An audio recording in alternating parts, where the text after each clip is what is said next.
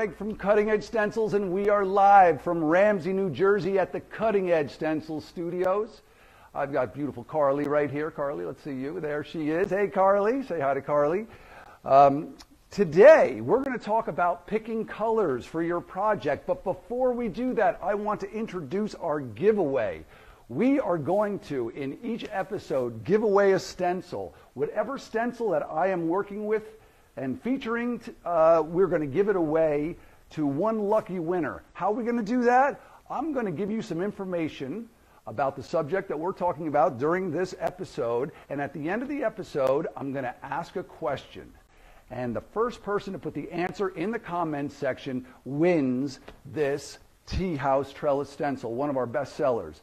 But everyone is a winner because every day we do our episodes, we offer our featured stencil at 40% off to our viewers. So you're going to put in Tea House 40 in the coupon box at cuttingedgestencils.com, and you're going to save 40% on the Tea House Trellis stencil.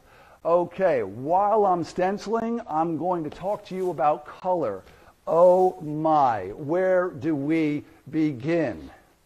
Wow. Well, before we even start to think about picking a color for our project, I want to teach you a couple basic terms so we can speak the language of color. And basically it's this. There's three important terms. One is hue. Hue is your color. So when we talk about color, we talk about hue.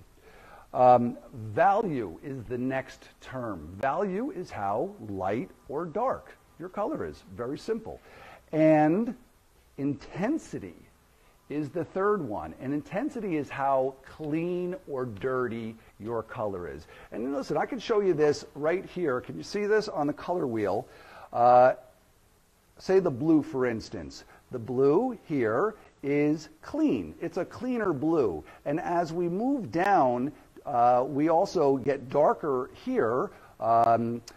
So we've also gotten dirtier, so we're less intense. For instance, like a beautiful burgundy color has a lot of brown or earth tone in it, so that is less intense. A stop sign is a bright red. That's very intense. So if we understand intensity, and it's one of the most important things to understand, then you're going to have a successful color selection. Because just to give you a little history, when I first started painting houses in the 80s, a customer came to us and they said, they looked at their Benmore chip deck and they said, oh, we want you to paint our shutters on our house this, this orange or peach or cantaloupe color.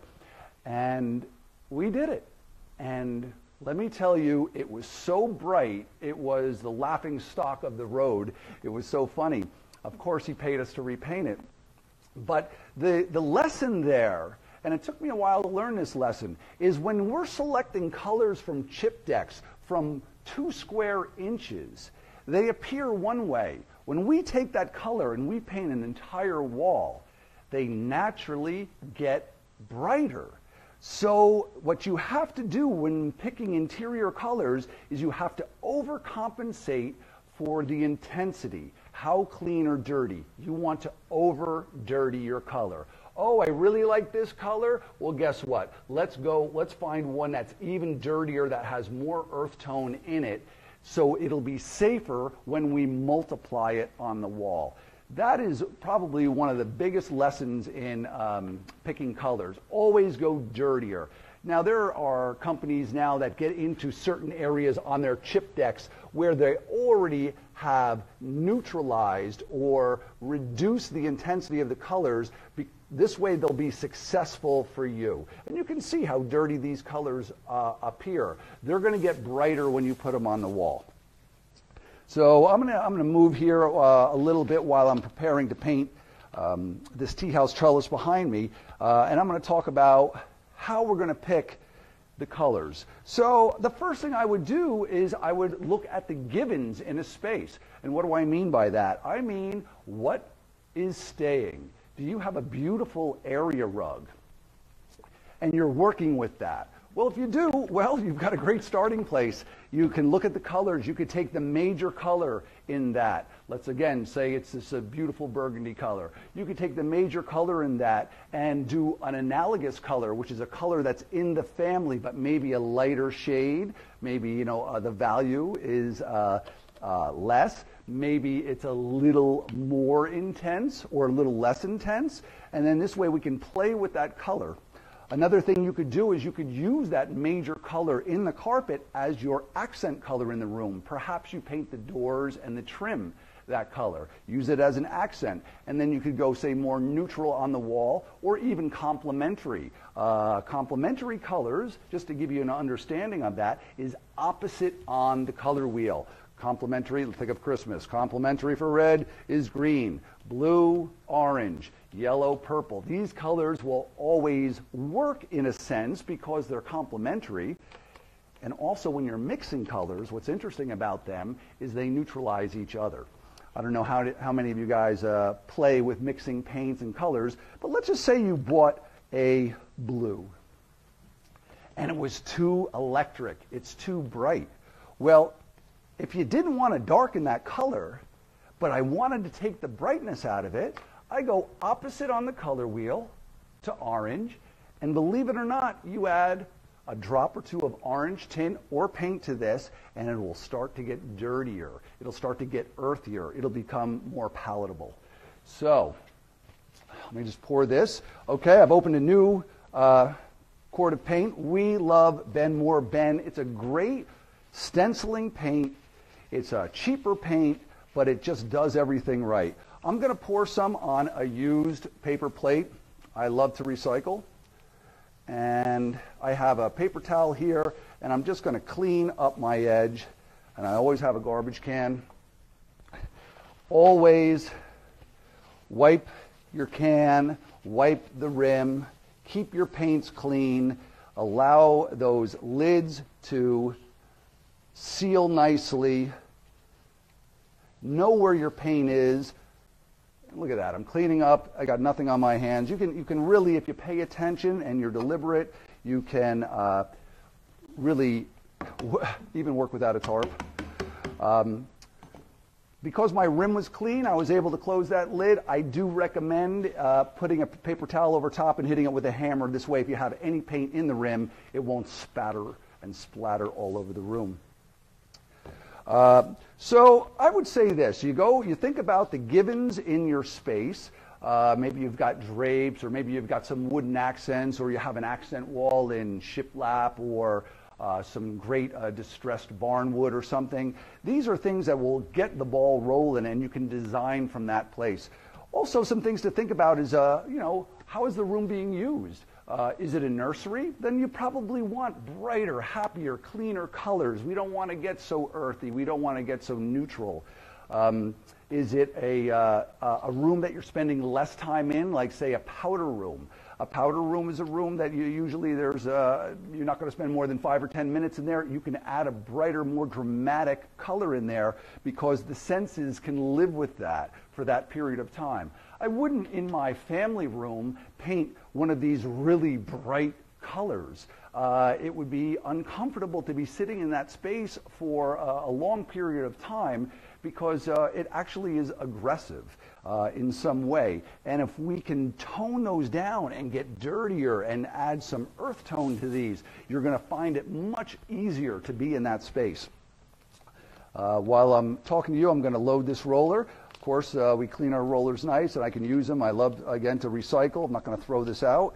I'm going to deliberately and evenly load my roller because this is the biggest mistake in stenciling is overloading your roller or brush, because when you have too much paint on your roller or brush, inevitably it's going to seep underneath the edge of your stencil and give you a less than perfect edge. It's going to give you some bleed.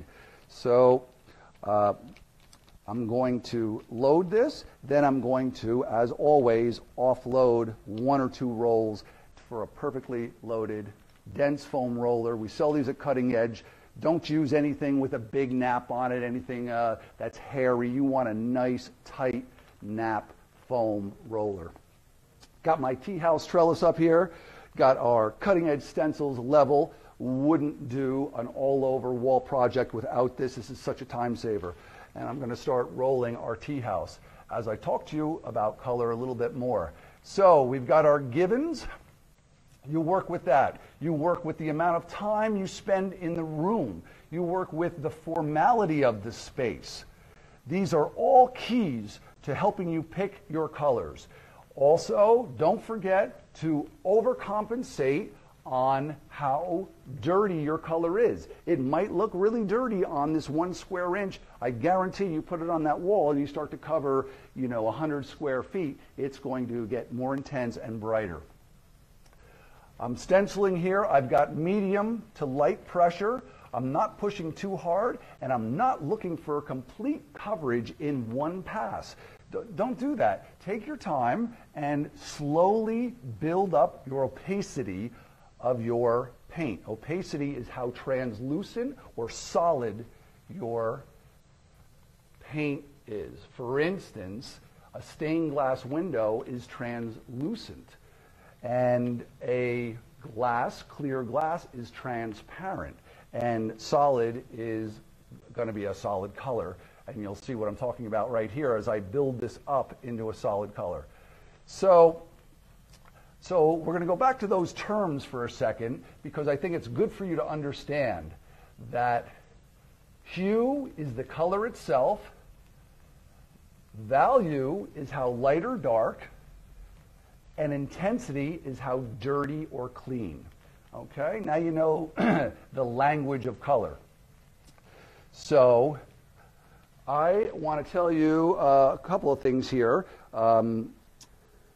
When you're choosing your color for a room, I would do it this way. I'd start by my color. I would pick my hue, and then I would go to my value, how light or dark I want it, and that might be determined by, am I using that space at night? Am I trying to mellow out in that space, or is it a workspace? Do I have incandescent lights? How is it working?